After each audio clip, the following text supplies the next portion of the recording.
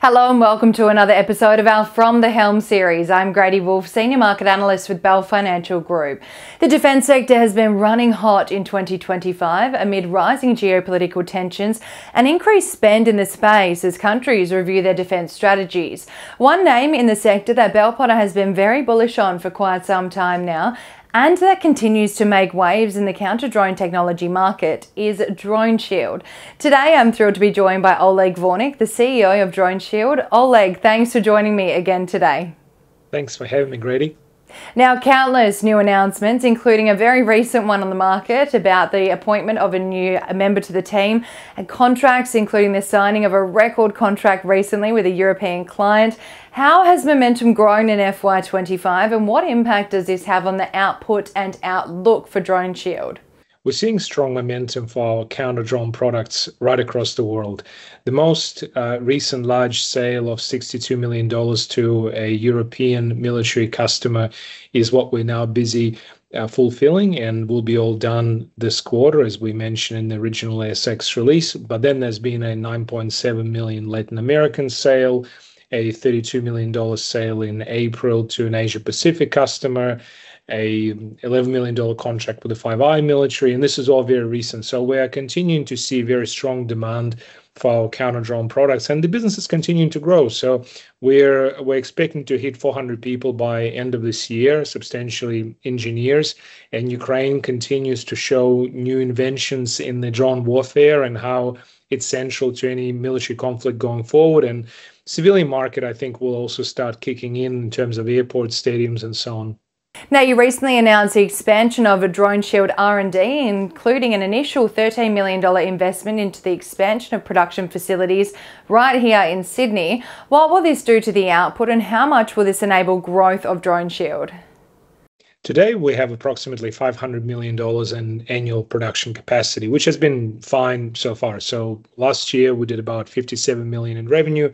This year, we've locked in roughly about $170 million and climbing of revenue for the year.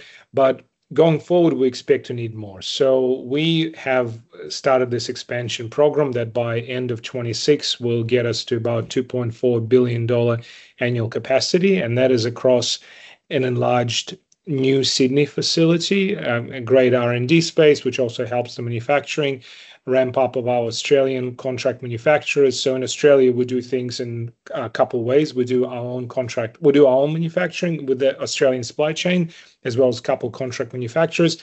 And now we're setting up European as well as US contract manufacturers to further help our sales in those regions. How do you use AI in DroneShield technology, and has that enhanced the offering for clients over the last few years? We started using AI about 5 years ago, before it was as trendy as it is today. What we found was there are thousands of new drones that come out every year, and up to then we used to have a more radio frequency library based approach. So you detect drone by comparing its essentially RF fingerprint to your known database. But with all new drones coming out, you need ability to detect never seen before drones. So we started to develop AI algorithms, and AI is less about algorithm itself, but about very large, clean, well-tagged data sets. So we started collecting our own proprietary library of Japanese drones in Japan and drones, narco drones in Colombia, and various drones in the US and in Europe, including Ukraine, terrorist drones in Africa and Asia Pacific and so on. And now I believe we have the largest library of its kind in terms of the drone signals in different environments. And then our devices, which are deployed all around the world, will then users' consent enable you to send the data back to us. So often question gets asked, well, DroneShield, you operate a global business, but you are at the end of the world in Sydney, nice place to live, but you're not exactly at the front of where it all happens. So how do you do it? And the answer is we have these relationships with end users around the world, and they send us this data that we add to the AI engine. And then every quarter, the engine looks at the edge cases, gets better, and is increasingly able to deal with never seen before threats. Now, how competitive is the landscape on a global scale for the provision of counter-drone technology in this day and age? there are enormous amount of competitors. If you go to a defense trade show, it feels every company is suddenly a counter-drone company. When we started 10 years ago, we were probably one of very few, and in a lot of places, really the only counter-drone company to speak of. The challenge back then was, does anybody need a counter-drone system? Now it's more, you're looking through all the different people coming up. Now, we developed a number of differentiators over the years. Some of them are technical differentiators. So I believe we have the largest engineering team in the counter-drone market in the world. We have commercially the very deep tier one relationships, and with that feedback data from our devices and brand name recognition, when you are in defense tenders, you need your NATO compliances and various certifications and go through a string of demos. So, for example, the $62 million contract, that was several years in the making, even though it feels a bit like an overnight success. So these are all of our unique offerings, and I welcome new competition. It makes the market, raises the bar high for everybody involved. And then to anybody thinking about it, I say give it a go. But I think most people are finding it's a bit more difficult than they expect with evolution of drones as much as it is. In fact, I feel that we're not really competing against other counter-drone companies, but more, frankly, Chinese government, which is actively seeking to make what you have as a $5,000 drone you buy in your local electronics store resistant to detection and defeat by traditional counter-drone techniques. What is the global addressable market in FY26 for DroneShield products and services? We estimate the TAM to be about US $10 billion, and that's a combination of military and civilian markets. In terms of how it's going to unfold, it's a little difficult to say. The actual revenue size is obviously going to be less because the market penetration is still super low. So I would say vast majority of users that need counter-drone don't have it or have very little of it. So the key interest here is how quickly will the users start acquiring counter-drone systems, and Ukraine is obviously continuing to drive the need for why you need a counter-drone system and why any future conflict will have one. So we think that potential for us is significantly in the multiples of what we're currently achieving in terms of the revenue.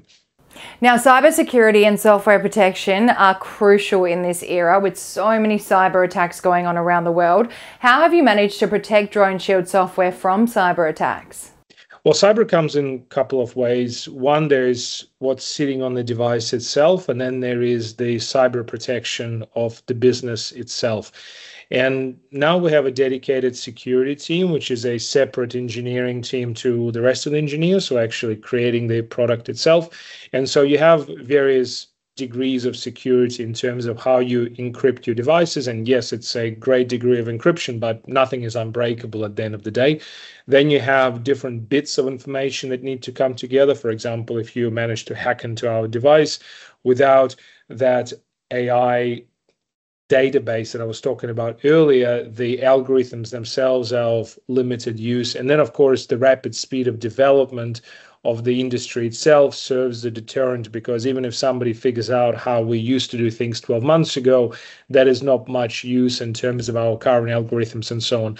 And then within the business itself, you look at things like your insider threats, so people having information on as need-to-know basis, your physical protection, so a number of defense companies, for example, had issues with protesters breaking into the premises. So there's quite a layered approach to security, both cyber and physical, that we have to adopt. And we have a great guy leading our security team, and that team is making rapid changes to how we operate. What can clients expect over the next 12 months on a news flow front out of DroneShield? And have you got any other products and softwares in the pipeline at the moment?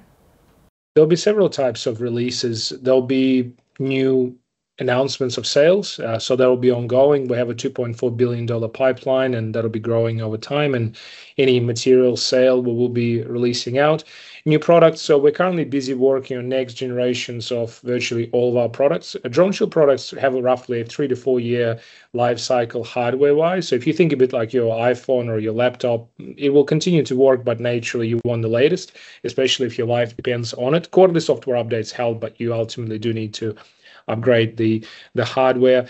And then there'll be general expansions, like we're talking about expansion of production in the US, in Europe. So we'll be seeing ongoing operations related announcements. And then, of course, we have raised quite a bit of cash last year. We're continuing to actively look for acquisitions in adjacent fields to what we do. It will be relevant to the counter-drone space. So where there's different ways of sensing, defeating drones, complementary to what we do, we are busy looking out for potential targets. Oleg, thank you so much for joining us today, and thank you for joining us for this special defense-themed From the Helm episode with Oleg Vornik, the CEO of DroneShield. If you like this episode, be sure to subscribe to our YouTube channel to stay up to date with all market commentary, insights, and of course, exclusive interviews just like this one.